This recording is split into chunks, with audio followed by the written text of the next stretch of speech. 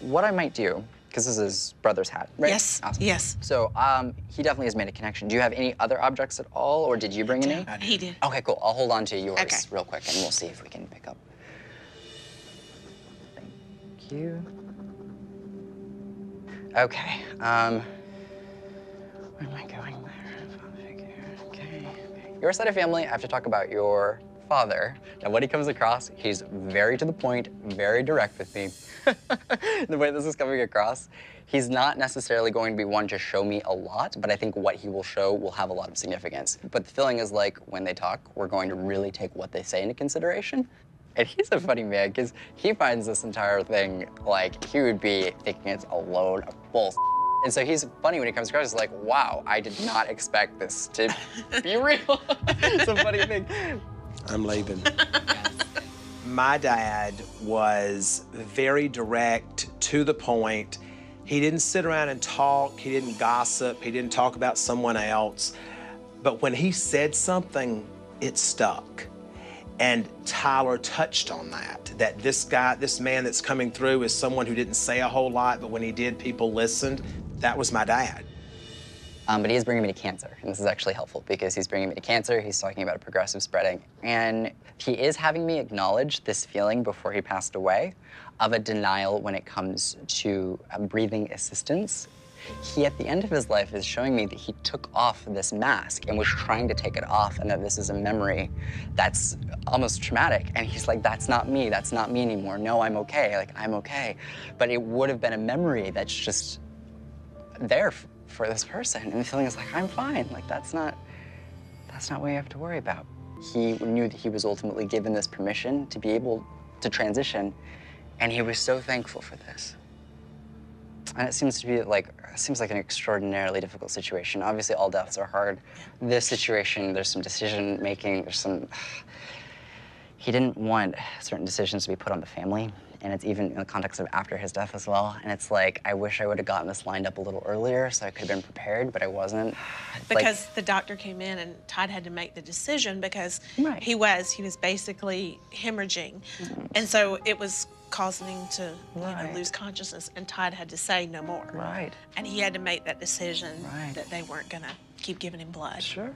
And from this perspective, I mean, this feels honestly like a release. It's a freedom. There's a feeling of like, this is something that gives me peace because now I don't have to suffer and I can let go. But it seems to be the hardest decision of having to decide, you know, do we keep him in this state or do we let him go and be peaceful? And he is so happy that he was let go physically because that's no quality of life. And he always said quality over quantity. And the feeling is like, I need to have quality.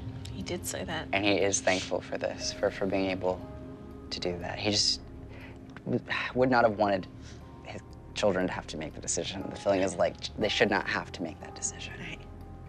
And he is sorry that that was a decision that had to be made.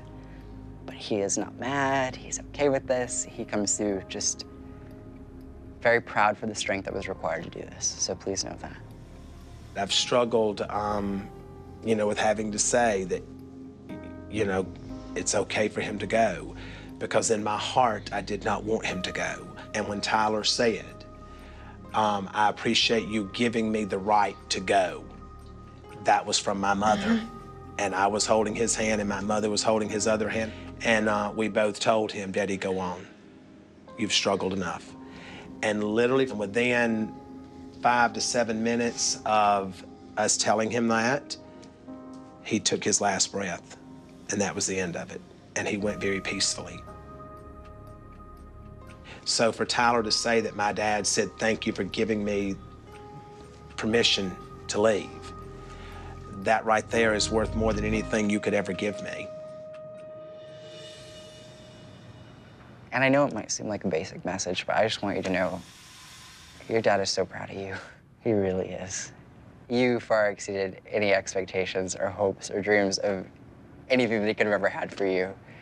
You did that and more, so you make him proud every single day. Okay. Do you know where the 3 brothers are anywhere in your family? The 3 brothers, 3 brothers. My 3 boys, 3 boys, 3 boys. Because I feel like I should talk about around my boys. I have 2 brothers. Great. So you'd be one of 3. And there's a feeling basically of him, he's having me bring up two being on one side and one being on another, and he's kind of separating it. I have a brother that passed when he was an infant. Yes, so that would be his way of referring as the two being here and the one. So they're together. Yeah, and that's really important for you to know that, because that's been a question, and your dad wondered that too in life. I wondered. He did. Would be with his, like, of the three boys, he'd be with the one that passed, but there's another, actually, interestingly, another baby he's with. There would have been a baby or a child that was not able to be born fully, but there's a situation of either like a miscarriage, a stillborn, or a child that passed. To your father, he's with two, not just one.